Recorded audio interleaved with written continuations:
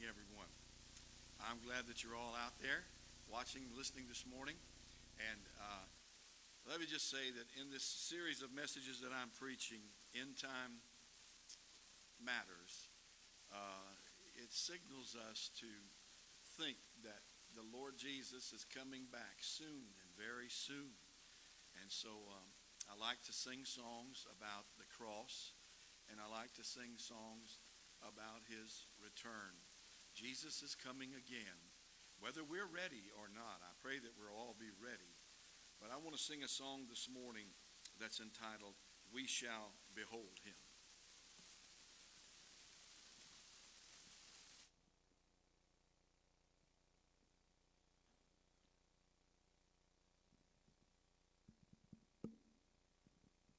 I promise I'm going to sing it. Here it comes.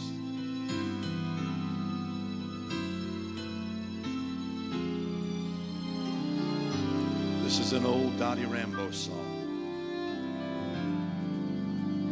The sky shall unfold, preparing his entrance.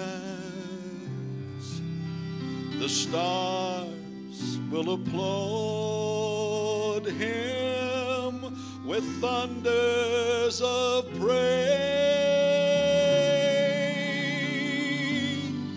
The sweet light in his eyes shall enhance those awaiting, and we shall behold him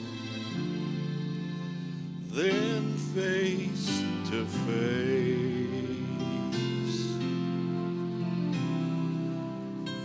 We shall behold him. We shall behold him face to face in all of his glory. We shall behold him. We shall behold him face to face, our Savior and Lord. The angel will sound out the shout of his coming,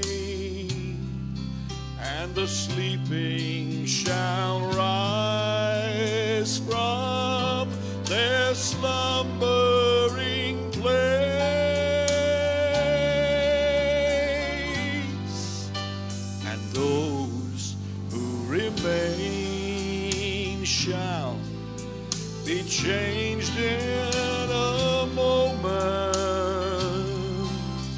and we shall behold him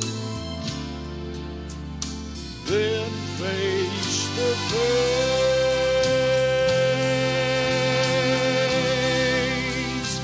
We shall behold him. Yes, we shall behold him face to face,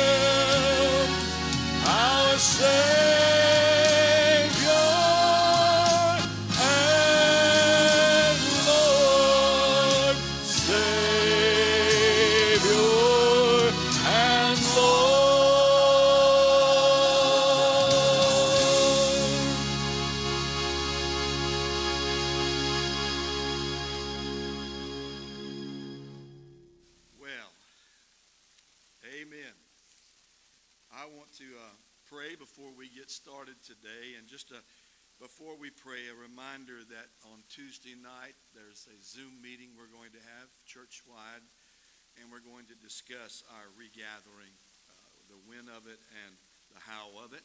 So I invite you to please mark that on your calendar for Tuesday night this week, which I think will be the 4th, and we'll start at 6:30. Now, if you will, bow your heads with me wherever you are, and let's invite the Lord into our service this morning.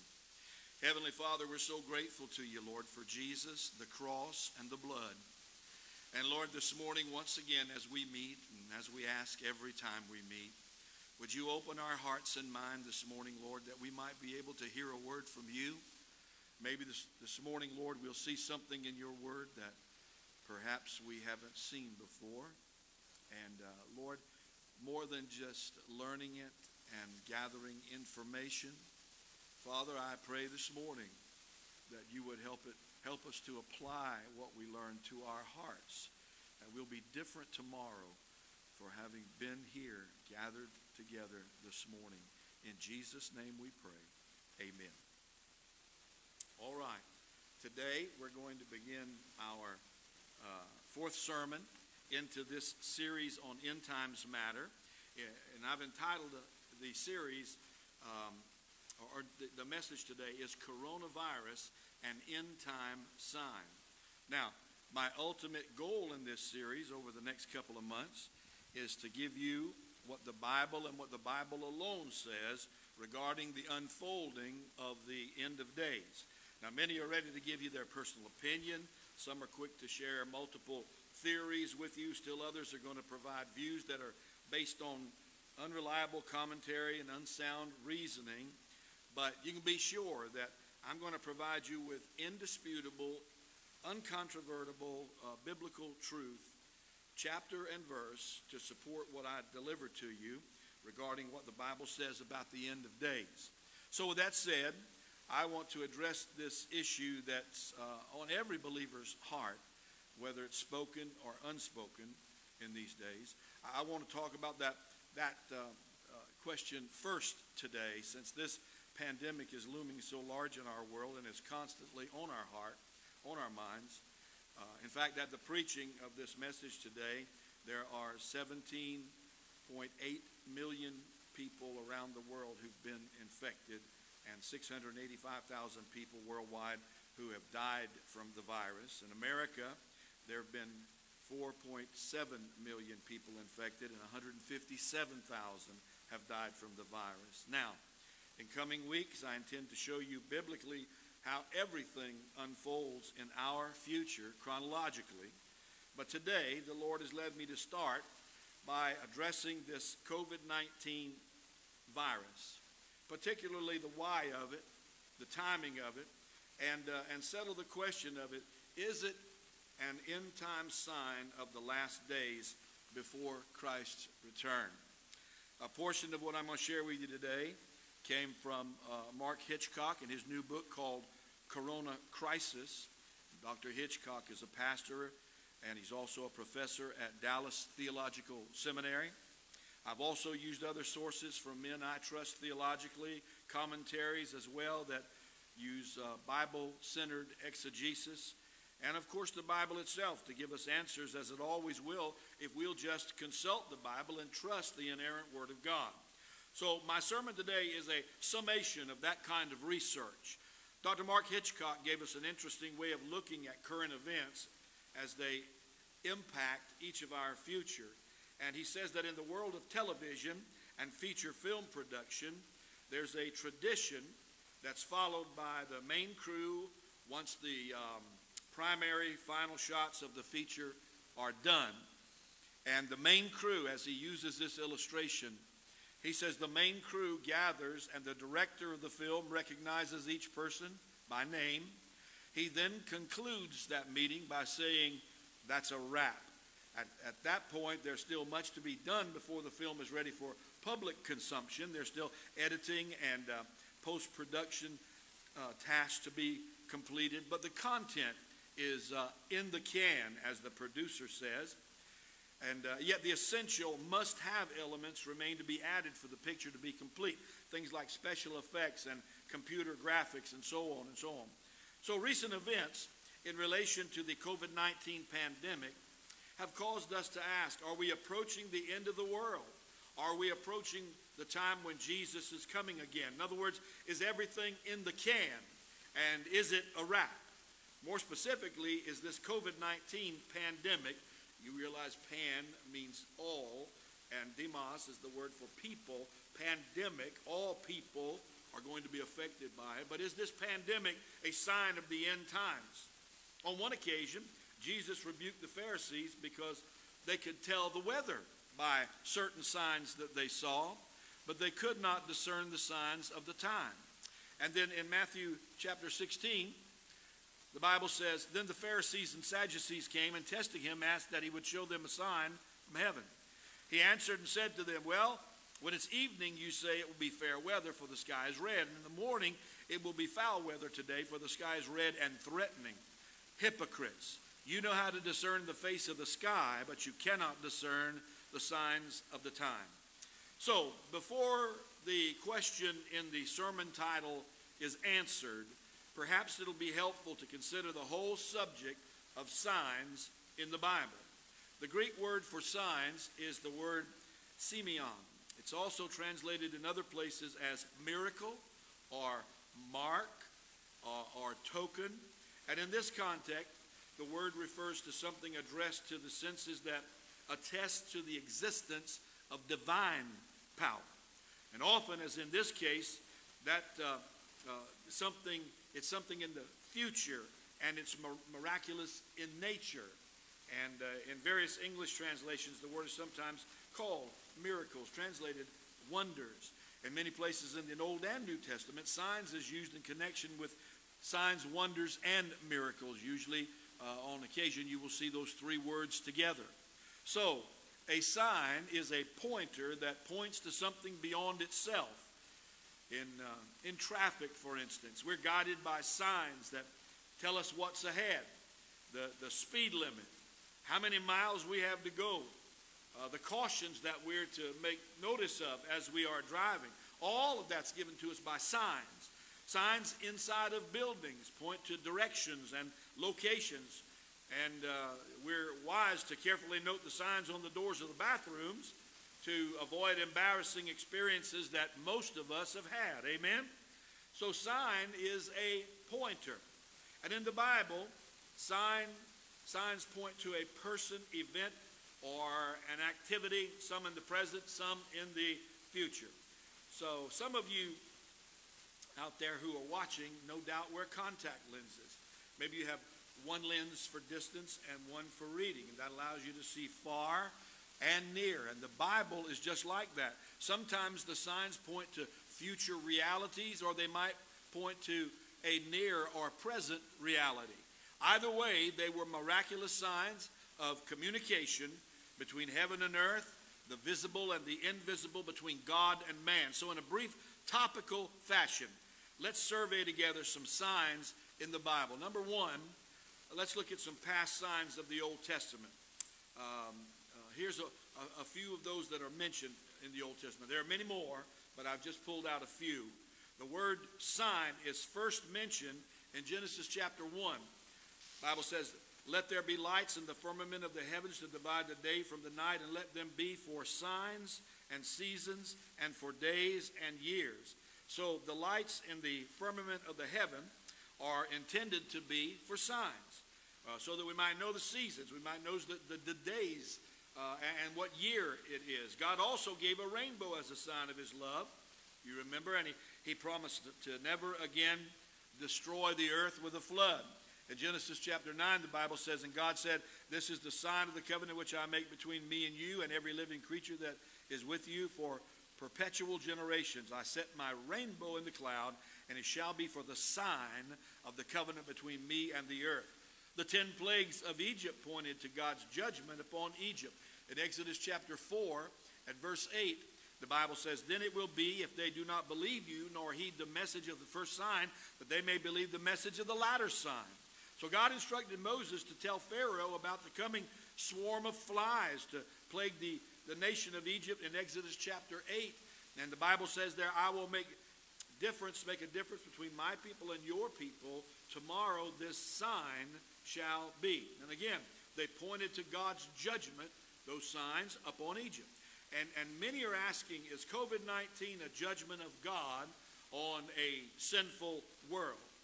Well, as of yet, I don't think we can say for sure. Perhaps it is, or at the least, maybe it's a wake-up call. Often the Old Testament prophets pointed to disasters as signs.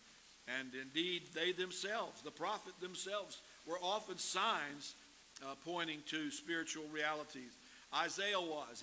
In chapter 20 of his letter, he said, then the Lord said, just as my servant Isaiah has walked naked and barefoot for 3 years, and a sign and a wonder against Egypt and Ethiopia, so shall the king of Assyria lead away the prisoners, Egyptians as prisoners, and the Ethiopians as captives, young and old, naked and barefoot, with their buttocks uncovered, to the shame of Egypt and Ethiopia. And often the prophets preaching the judgment that they preach, often that would get them killed. And listen, such announcements of biblical truth today are no more popular today than they were then either. Because people who choose to live in darkness are always uncomfortable with the light of biblical truth.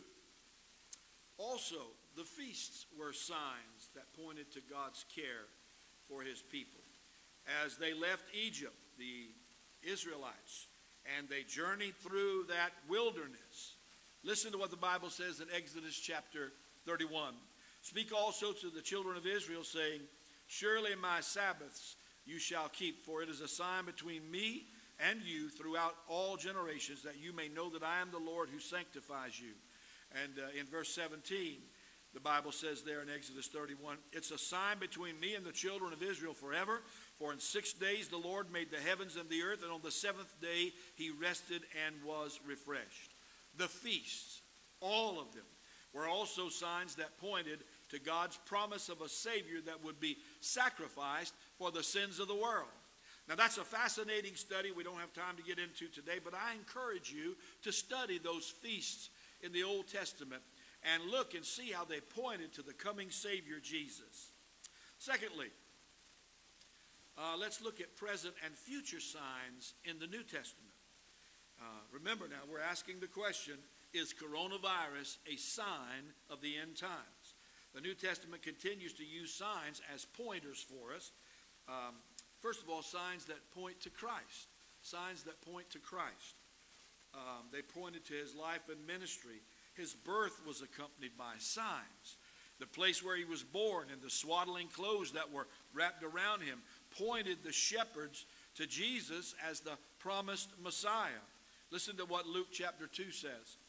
And this will be the sign to you. You will find a babe wrapped in swaddling clothes lying in a manger. That was the sign.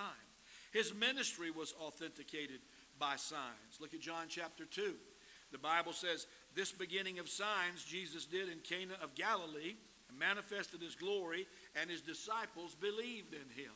John 20 verse 30 says, and truly Jesus did many other signs in the presence of his disciples, which are not written in this book, but these are written that you may believe that Jesus is the Christ, the Son of God, and that believing you may have life in his name. That means eternal life, but it also means an abundant life here and now. Secondly, they pointed to his approval by God, these signs. Acts chapter 2 says, men of Israel, hear these words. Jesus of Nazareth, a man attested by God to you by miracles, wonders, and signs, which God did through him in your midst, as you yourselves know. On one occasion, the Jewish leaders demanded that Jesus show them a sign. And he replied, the only sign he would give them would be the sign of the prophet Jonah. In Matthew chapter 12, the Bible says, then some of the scribes and Pharisees answered, saying, teacher, we want to see a sign from you. But he answered and said, an evil and adulterous generation seeks after a sign, and no sign will be given to it except the sign of the prophet Jonah. Now, what was the Lord referring to there? Well, Jonah's 3 days and 3 nights in the belly of the great fish was a sign pointing to the Lord's death, burial, and resurrection. Now, to a lesser degree, signs and wonders authenticated the ministry of the apostles as well. Paul said in 2 Corinthians chapter 12, truly the signs of an apostle were accomplished among you with all perseverance in signs and wonders and mighty deeds. Then let's look now at some present signs. Jesus concluded his ministry with the greatest sermon that has ever been preached on planet Earth, the Sermon on the Mount. He was on the Mount of Olives. That's why it's called the Sermon on the Mount. It's recorded for us in Matthew chapter 24 and 25, in Mark chapter 13, and in Luke chapter 21. And in that astonishing sermon, Jesus gives the signs pointing to the end of the world and his coming back to earth. And the sermon is topical in nature, deals with the end of the world, deals with his return. It relates to the threefold division of humanity. And do you know what that threefold division of humanity is? Paul gave that division of humanity in 1 Corinthians chapter 10, verse 32, where he said, give no offense either to the Jews or to the Greeks or to the church of God. So all humanity is divided into those three groups, Gentiles, Jews, and the church. And even though all Scripture applies to all of us in some manner, in some way, Scripture is always addressed to one of these three groups. So staying with the Olivet Discourse of our Lord in Matthew 24, I said the Sermon on the Mount, it is the greatest of all, but this is the Olivet Discourse and not part of the Sermon on the Mount. But it takes place in Matthew 24, and I want to show you some elements of that. Jesus speaks of the end times as they relate to the Gentiles, the Jews, and the church in those passages of Scripture that you see on your screen. And it's very important that we understand this division. So today, let's briefly deal with these signs our Lord gives in those first 14 verses of Matthew 24. The signs given in these verses point to events that will ultimately transpire during the Great Tribulation. Their appearance today serves as pointers to that time that is coming. Thomas Campbell said, coming events cast their shadows before them. There are two extremes to which people can go in interpreting these signs as they appear at this stage in the Word of God. First, there are those who make everything a sign of the end. Mark Hitchcock said, I can remember when the appearance of large numbers of vultures in Israel and 666 on the Israeli car tags were called signs by some theologians. But listen, here's the truth. If everything is a sign, then nothing is a sign. The other extreme that people go to is to just deny the signs altogether.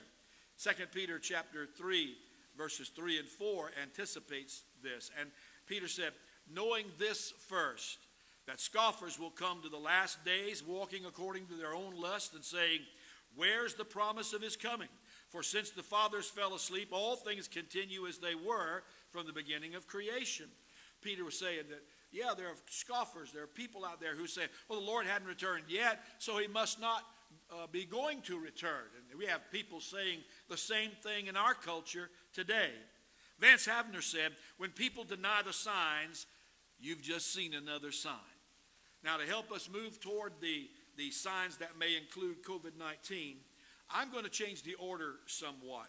And I'm going to give you a brief presentation of these signs in that order. I think it'll make sense to you, and you'll see why in just a few minutes.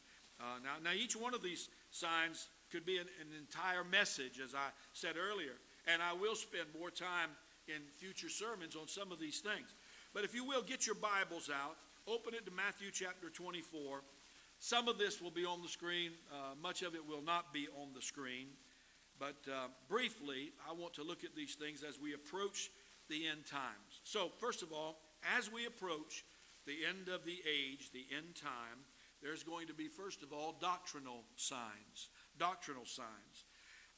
False messiahs are predicted. Matthew 24:5 says, for many will come in my name, saying, I am the Christ, and will deceive many.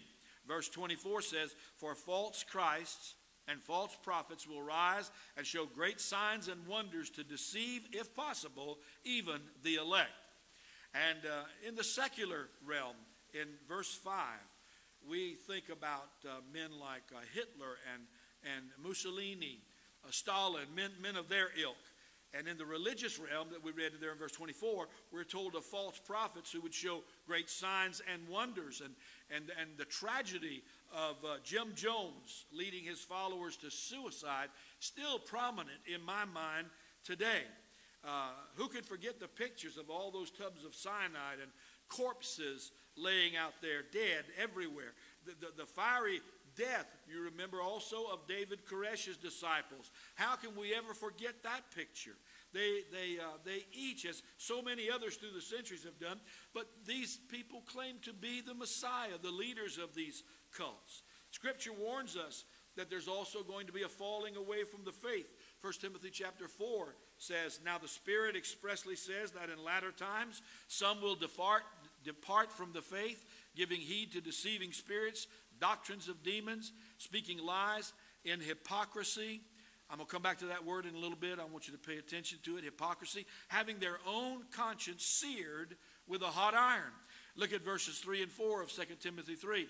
People will be in the last days, in the end of days. They'll be unloving, unforgiving, slanderers, without self-control, brutal, despisers of good, traitors, headstrong, haughty, lovers of pleasure rather than lovers of God. And this is going to trigger the rapture. This is what the world's going to be like. This is how the people are going to be like before the rapture. It'll trigger the rapture, which is the end of the current age of grace that we're in now. And it is the beginning of the tribulation, and will be showing the appearance of the Antichrist, who is going to perform powers and signs and lying wonders. Look at 2 Thessalonians chapter 2. The Bible says, "The coming of the lawless one is according to the workings of Satan, with all power, signs, lying wonders, and with all unrighteous deception among those who perish, because they did not receive the love of the truth, that they might be saved. And for this reason, God will send them strong delusion, that they should believe the lie." What lie is Paul talking about there? Well, he's talking about the lie of the Antichrist. The Antichrist is going to say that he is the Savior. He is the Messiah. He is the one who can bring everybody back from the edge of eternity.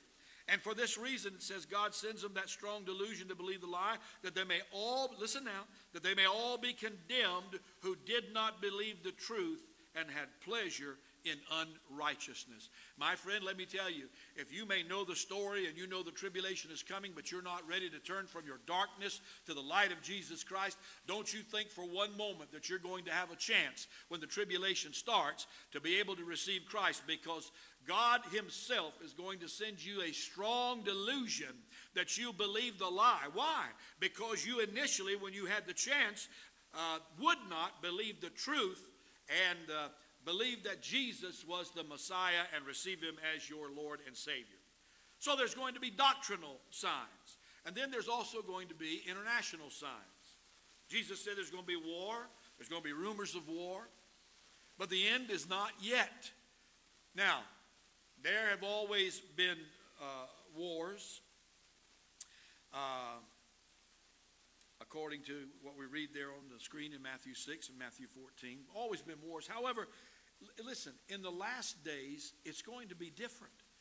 We now, where we are today because of technology, we have the possibility today, some say the probability, but we have the possibility of global, total war, even mutual annihilation.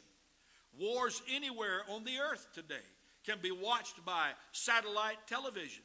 So not a single war, but every war will be a part of this prophecy here in Matthew 24, verse 6 and 14. I'm going to just mention also that the return of Israel to their land in 1948 is a key part of the end-time international signs. A further part of the international signs is the preaching of the gospel to the whole world in Matthew chapter 24 and verse 14 there on your screen. Actually, this sign's going to be completely fulfilled during the Great Tribulation. Won't be completely fulfilled until then, the tribulation. The two witnesses in Revelation 7, perhaps Moses and Elijah. The Bible does not say who those two witnesses are, but those two witnesses, the Bible does say, is going to be witnesses to Christ. They're going to be preaching the gospel. And as a result of their preaching, these two witnesses preaching, 144,000 Jews are going to be converted as a result of that. Then they are going to become evangelists who are going to preach the gospel to the world. Now, we're talking about during the tribulation period in Revelation 7, 1 through 8. And as a result of their preaching, the 144,000 who were saved as a result of the two witnesses, but as a result of the 144,000, the Bible says a great multitude which no man can number will be converted in Revelation chapter 7, verses 9 through 17. Also, the gospel will be preached all over the earth by an angel of the Lord. And that's according to Revelation chapter 14. It says, Then I saw another angel flying in the midst of heaven, having the everlasting gospel to preach to those who dwell on the earth, to every tribe, nation, tongue, and people, saying with a loud voice, Fear not, give glory to him, for the hour of his judgment is coming. Worship him who made heaven and earth, the sea, and the springs of water. And so you have the two witnesses. And then you have the 144,000 preaching the gospel all over the planet. And then, just to be sure, God sends an angel from one corner of the earth to the other to share the gospel, because it's not God's will that any should perish, but that all should come to repentance. But we need to do all that we can right now to get the gospel to the whole world during this age of grace. We don't want them to have to work too hard in the Great Tribulation. Well, I say that tongue-in-cheek because they are going to work hard preaching the gospel. But our marching orders, listen, just because this is going to happen in the tribulation, everyone will eventually hear the gospel, our marching orders are still to proclaim and announce and broadcast to everyone on earth the great gospel of Jesus Christ. And I'll tell you this, we're supposed to do it because we're commanded to do it, but when you lead someone to Christ, I want to tell you, there is no better medicine for your spirit than to see someone bow their heart, bow their knee, and say yes to the Lord Jesus Christ. It's the great gospel of the Lord Jesus Christ that we are to share, and that's going to be shared during the tribulation period. Apparently, we don't accomplish it, is what I'm saying, getting the gospel all over the world by the time the rapture gets here. We don't get it all accomplished because the two witnesses, the 144,000, and then the angel are going to continue to spread the gospel to people who haven't heard it. But nonetheless, it's still our main goal, our objective, our marching orders, and the Lord's great commission to all believers. You ought to make it a point. If you're alone with someone for just a minute, 5 minutes, that to me is a divine appointment to tell them about Jesus, to ask about their spiritual condition. Next, we're going to see moral signs. Moral signs. Matthew 24 says, iniquity or lawlessness, which is sin, lawlessness, shall abound. Is that happening today? Right now? Is that happening? Yes. We can take that word lawlessness. Now in the Bible that's also translated as sin. It's the same word. It means sin, lawlessness. But I'm telling you, you start telling everyone that what you're seeing on your television when people begin to burn down buildings and they begin to blind police officers with lasers, or when they fight back against authority to the damage and hurt of property and people, I want to tell you that is lawlessness. But who on television do you hear today saying that lawlessness is sin? Would you love for somebody to stand up in Congress and say that? Our problem today is not that we need new legislation or more education. Our problem is that we need transformation that only the Lord Jesus Christ can bring, and we need to stop all of this other stuff and start loving people to the cross and getting them saved. That's the only way their hearts are going to be changed. So we see these moral signs. One of the moral signs that we all grieve over is abortion.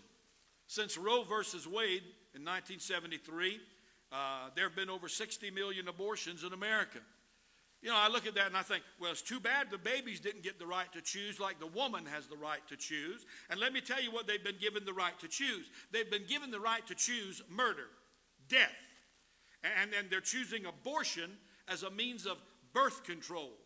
The choice should have come before you laid down and allowed your body to become a plaything for someone who probably never cared about you in the first place. Also, listen, perverted lifestyles like the LGBTQ crowd, they're not only accepted, but they're approved and they're adopted today. What used to slink down the back alleys of society now proudly marches on the main streets of America. And even seeking high office, the presidency, and standing behind church pulpits. What a slap in the face of holy God. What a slap in the face of righteousness. It's time we stop being intimidated by the ungodly crowd and quit calling evil good and call it by what it is. It's sin.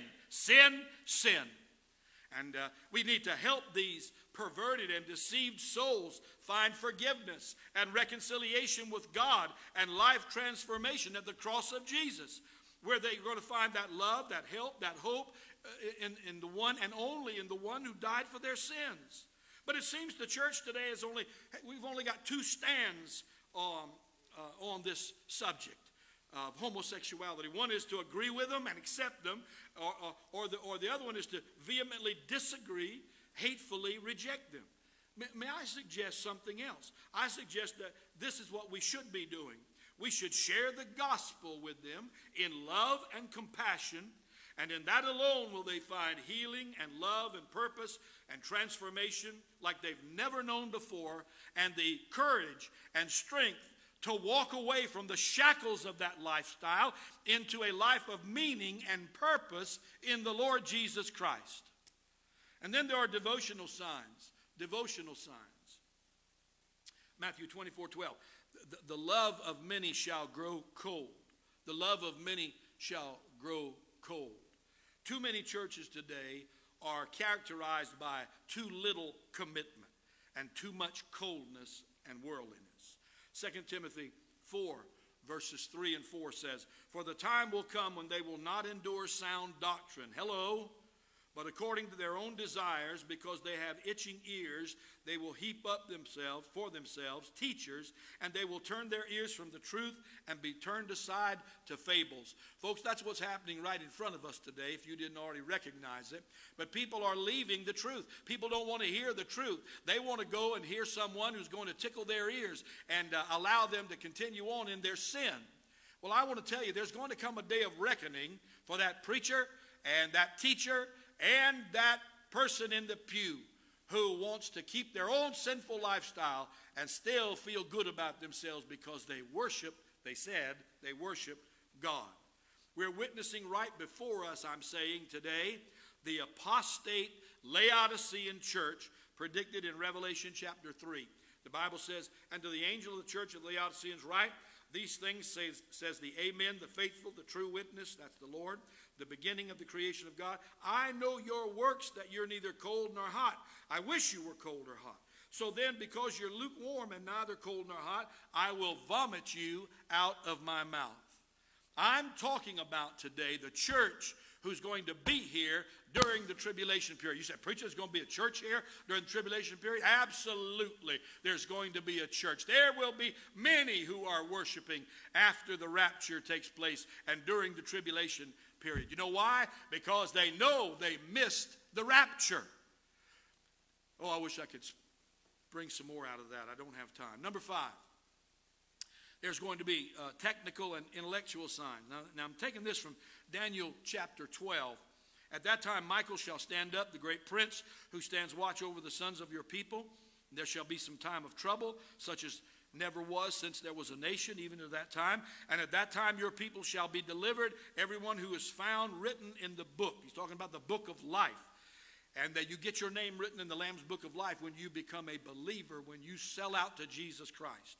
"And many of those who sleep in the dust of the earth shall awake, some to everlasting life, some to shame and everlasting contempt.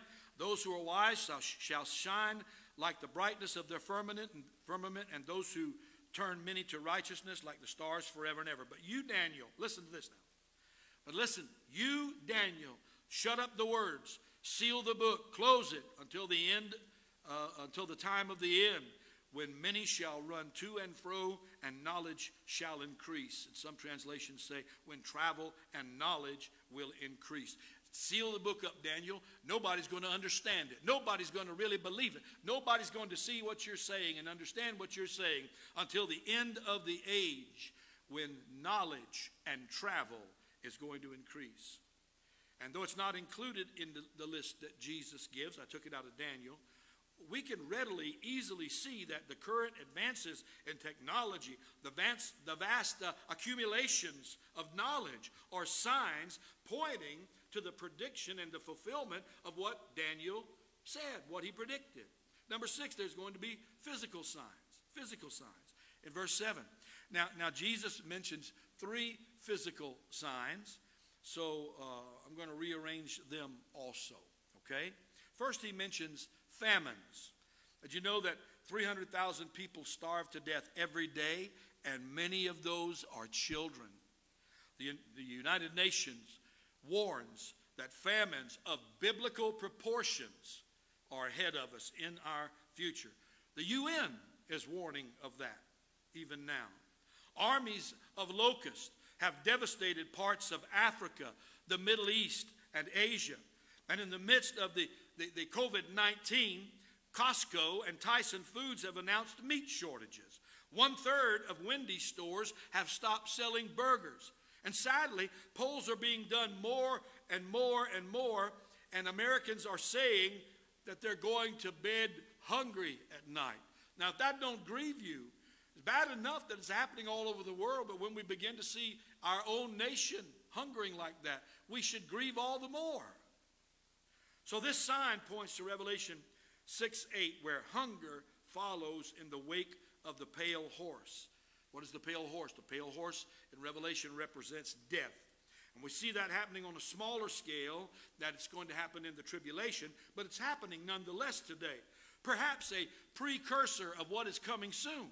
Hunger is following death around the globe. Second, Jesus also mentions earthquakes. The incidence of earthquakes has risen dramatically. Earthquakes will occur in many places, the Bible says.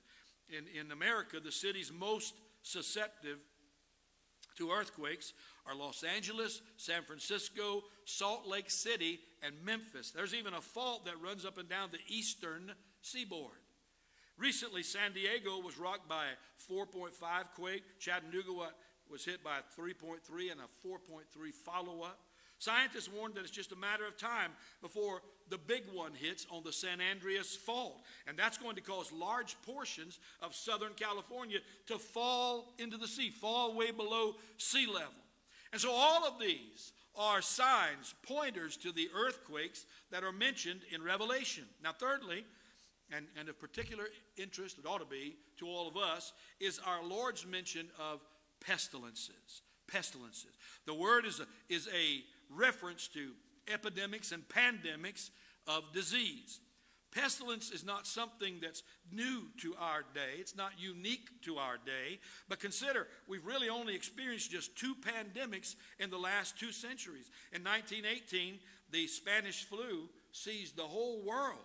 1/3 of the whole human race was infected, and between 50 and 100 million people died globally from that Spanish flu. I recently looked at a picture of fans watching a Georgia Tech football game during those years, and they all had on masks in 1918. Isn't that something? And in 1968 and 69, the world was gripped by the Hong Kong flu. It wasn't considered a pandemic, but worldwide 2 million people died in many countries. And during that time, can you imagine, the Woodstock Rock Festival was held in New York, where they say was over 500,000 people present. But it's amazing to me, with all of the disease going on then, that there were no such severe measures taken then like we're witnessing today in light of COVID-19. Today, life as we have known it has been turned upside down. And the best we can tell, listen, it started with one person in Wuhan, China. And to date, it has spread to 190 of 192 countries in the world. And as I said at the beginning of this sermon, nearly 18 million people worldwide have been infected. 685,000 worldwide have died. In America, 4.7 million people infected. 157,000 died from the virus. So, again, is COVID-19 a sign of the end times? Well, the answer is both no and yes. No in the sense that it's not a sign in and of itself that we read about, that's spoken of in Matthew 24, the Olivet Discourse, or in Revelation. But yes, it is part of an end-time sign that is pointing to the end, defining the beginning of sorrows that Jesus spoke about. Actually, let me tell you something worse, if I can.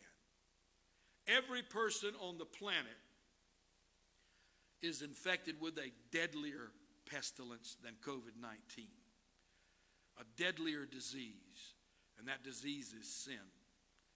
Romans 3:23 says, all have sinned and come short of the glory of God. Sin also is an invisible enemy. Though inward it has symptoms that weaken us, separate us from one another, and eventually results in death, there's still no human vaccine, nor will there ever be a human vaccine for sin. But beloved, listen to me. Here's the good news. God has provided a cure for the sin pandemic. Christ died on the cross to pay the price for our sins.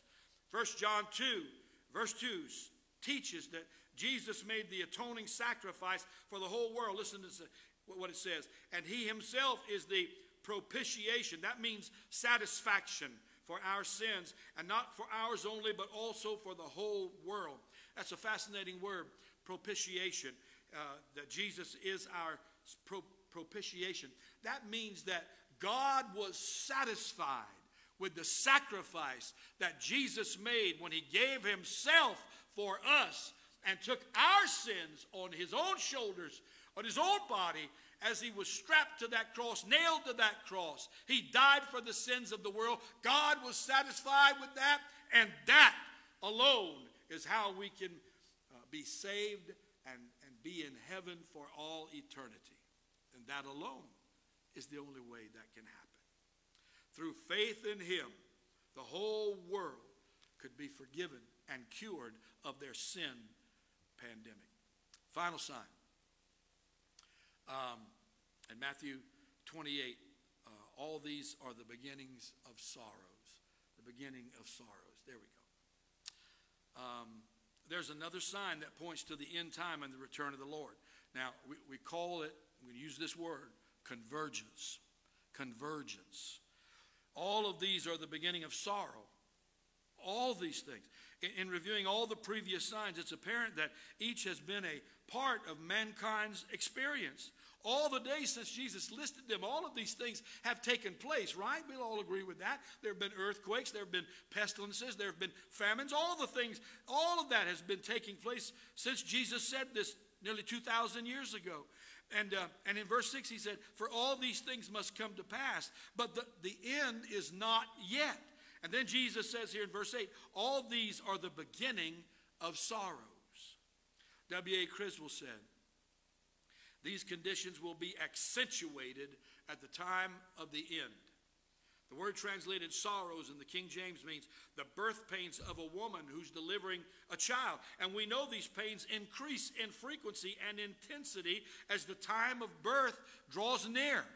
And though no occurrence of any one sign in and of itself is a sign that the end is near, still the convergence of all of them in frequency and intensity lets us know that the time is near.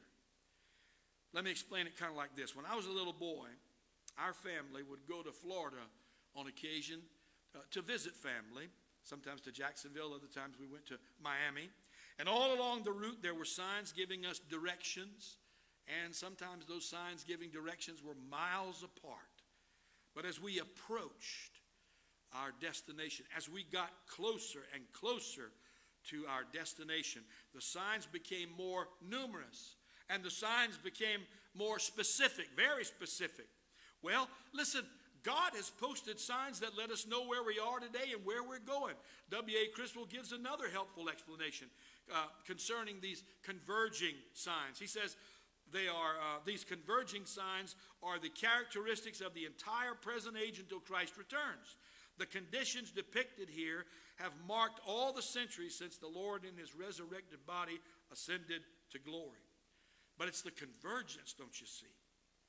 As Criswell said, the convergence, which is the final sign. Now, let me just share a couple other things with you about signs. There's still more signs to come in our future. If you go to Revelation 1:1, it's where John said there that the message he was given, that he was writing down, as the Lord instructed him to, was sent and signified. And when you look at that word signified, that's the verb form of the Greek noun translated sign. You could pronounce the word signified if you wanted to. And so this indicates that the whole book of Revelation is written in signs that point to how there will be a wrap one day on human history.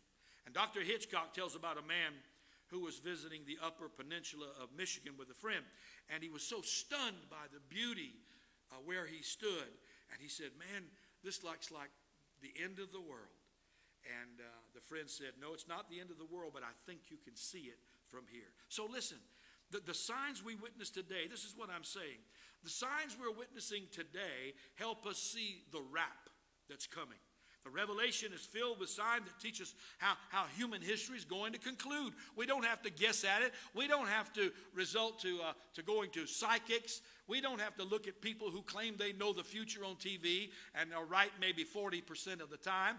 I can be right 40% of the time about anything, can't you? Well, we don't have to do that because the Bible gives us an exact unfolding of human history exactly as it's going to conclude. And I'm going to summarize it like this. Some of the signs point to the final plan, the signs of the four horsemen of the apocalypse in Revelation chapter 6. That constitutes somewhat of a parallel to the signs that Jesus listed in Matthew 24. I love it when the Bible does things like that. You look in Revelation 6 and what Jesus said in Matthew 24, and there's such similarities there. For instance, the fourth horse, the pale horse in verse 8 of Revelation 6 is particularly interesting and has parallels to our Lord's prediction concerning pestilences that we saw in Matthew chapter 24 and verse 7. Pale in that verse there in Revelation refers to a sickly green color. The Greek word that's used there is the word chlomos, and we get our word chlorine and chlorophyll from that word. So the rider on the pale horse is called Death. That's another interesting word.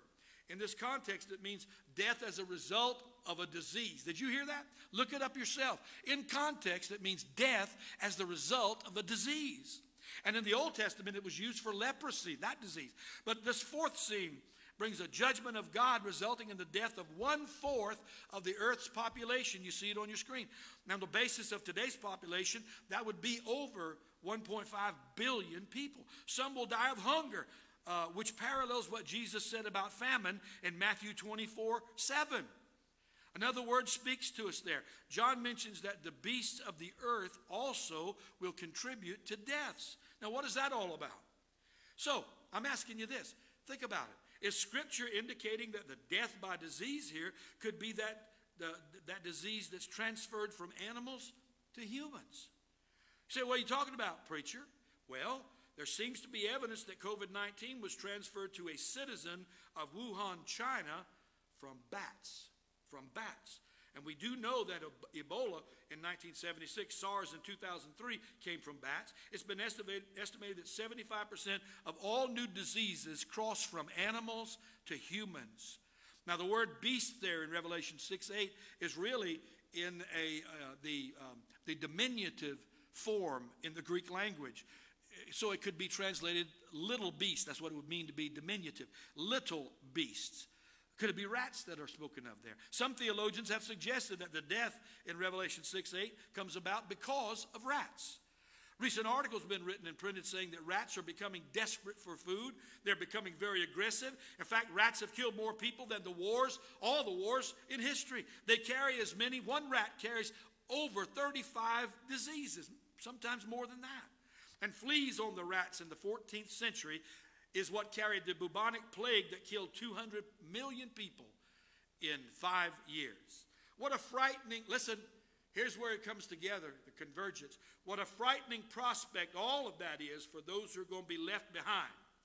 Left behind at the rapture to face those plagues and pestilences of the Great Tribulation.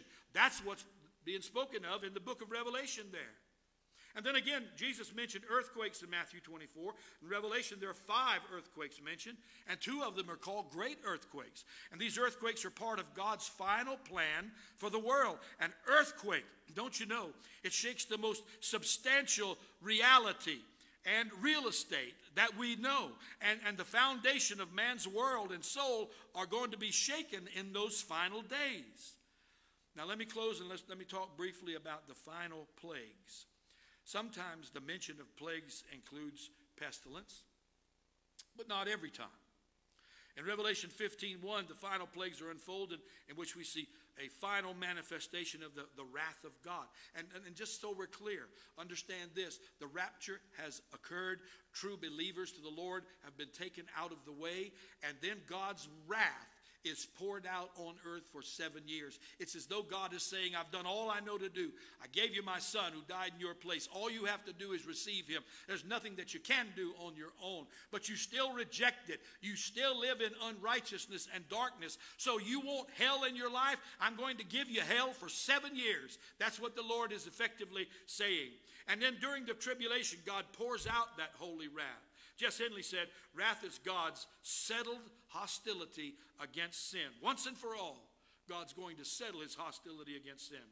And listen to me, I would be remiss if I didn't say, God loves sinners, but he hates the sin that brings them such sorrow and heartache and death. The final players. Beginning in Revelation 12, God reveals signs that picture final players. There's a sign from heaven. John calls it a great wonder in verse 1. Translation is the noun for sign, and clearly it's the sign of the nation of Israel. There's also a sign from hell. In Revelation 12, verse 3, another wonder or sign is the red dragon. Clearly it points to Satan. It points to Satan. I'm on the right place, yes. In Revelation 13, the one who does great wonders and performs those miracles is the false prophet. In Revelation chapter 16, verses 13 and 14 continues the signs by referring to unclean spirits like frogs, which point to Satan, the Antichrist, and the false prophet, the unholy trinity. And notice this regarding the unholy trinity. Frogs are used there as the example. And listen, what are frogs? Frogs are cold-blooded amphibians. There's poison in their skin, and they have the ability to change color. That's a perfect example and sign for what some call the satanic trinity. Mark Hitchcock says they are pictured as performing miracles or signs that deceive the kings of the earth by dangling dreams of dazzling victory against the Lord Jesus, but instead sending them to their defeat at the Battle of Armageddon. That's what they do, this unholy trinity. They gather the people of the earth and say, oh, we can take him. We can beat that Lord Jesus Christ. And they all assemble to do that at the Battle of Armageddon. Now, that battle that's recorded in Revelation 19, I want to tell you, there's not much of a war, not much of a battle.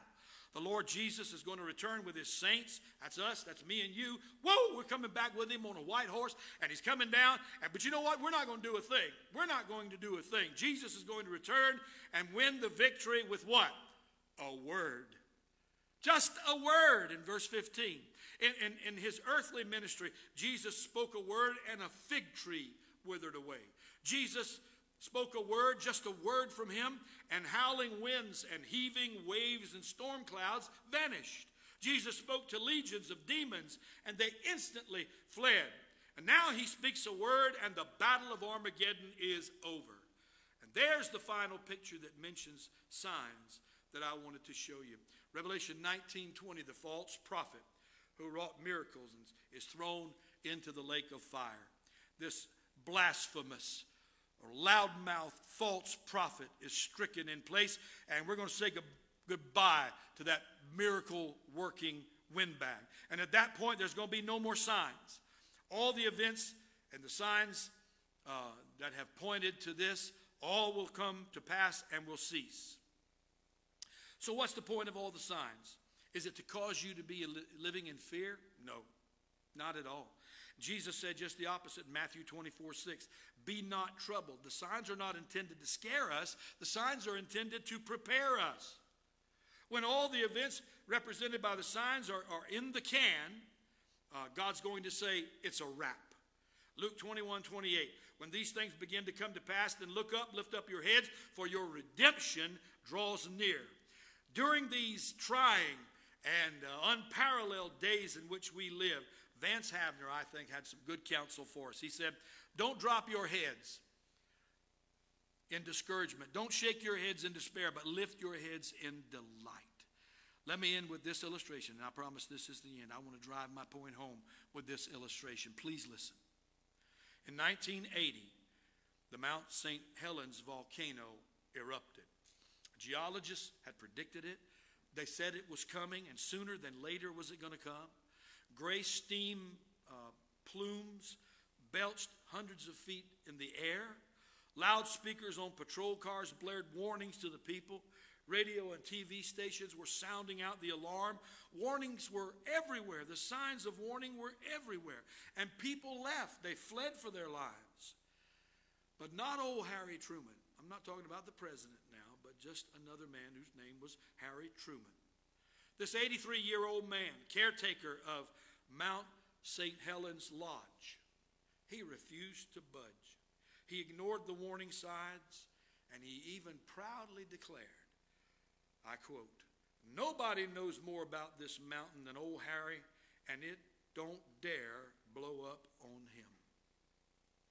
Well, on May 18th, 1980, Mount St. Helens erupted, and the flowing lava flattened and burned everything for 150 miles. Harry Truman was never seen again. And why? Because he ignored the signs. Listen, Jesus has given us the signs. If you ignore those signs, you are going to be, the Bible says, separated from God for eternity, in a place that God never intended you to be, that was prepared for Satan and his demon horde. I'm talking about a place called hell, where the Bible says the fire burns forever, but never, never consumes. My friend, I pray that you let Jesus point you to those signs, and if you ask, listen, he will save anyone who will ask of him. Let's pray together. Father in heaven, you have clearly laid out before us, Lord, how things are going to unfold in the end days. But Lord, there are some who will deny it, some who will pay no attention to it, some, Lord, who are going to step out into eternity on their own merits, which is not going to be good enough. No matter how good we may be or righteous we may think we are, we're not righteous at all. In fact, your word tells us that we are like filthy rags as we are compared to your holiness. And Lord, the only thing that's going to fix us is Jesus Christ. I know it's not popular today, Lord, but it is the truth. There's no other way to be saved, to go to heaven, unless we go through the Lord Jesus Christ. I pray today, Father, that you would help those who have been listening this morning to see these warning signs. They're coming, and they're beginning to converge now. And Lord, we believe with all of our heart, according to the scriptures, that it won't be long before you rapture the believers home, and then 7 years later, after the awful hell on earth for those left behind, you're going to return and do battle once for all with evil to destroy it forever. And God, I would pray that anyone within the sound of my voice this morning would say yes to Jesus Christ, say no to the world, and be saved this morning. In Christ's name I pray. Amen. And my invitation to you today is that wherever you may be, wherever you're watching from, if you're listening in your car, maybe you're not sure that if you were to die tonight, you'd go to heaven. Maybe you couldn't answer the question if you stood before God after your death and he said, why should I let you into my heaven? You wouldn't know what to say. This morning, I want to tell you what you can do. You can bow your head, or if you're driving, you can say a prayer right in your car. And listen to me. You can ask the Lord Jesus Christ to forgive you, and he will forgive you. Your sins will be forgiven. And the importance of that is, listen, you can't get to heaven without God's forgiveness. We have to ask him. It's not automatic. I pray that you'll do that today. Be saved. Mark it down. Be sure that you know, not on any of your own merits, not on anything that you have done or who you are, that you're going to go to heaven, though, only because Jesus Christ died in your place and you have received that free gift of eternal life, according to Romans 6:23. Will you do that today? If you do make a decision, would you please today give us a call here at the office? I'd like to know, and I have some information that I'd like to give to you. Our number here is 843-797-2982. Or you can text or call me personally. My cell number is 843-670-7255. The most important decision that you will ever make in your life is, what will I do with Jesus?